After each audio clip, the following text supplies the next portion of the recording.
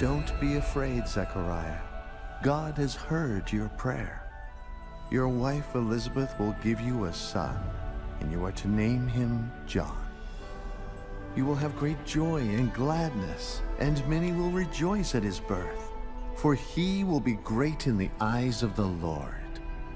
He must never touch wine or alcoholic drinks. He will be filled with the Holy Spirit, even before his birth. And he will turn many Israelites to the Lord their God. He will be a man with the spirit and power of Elijah. He will prepare the people for the coming of the Lord.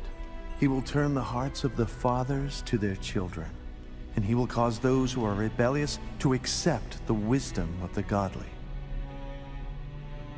How can I be sure this will happen?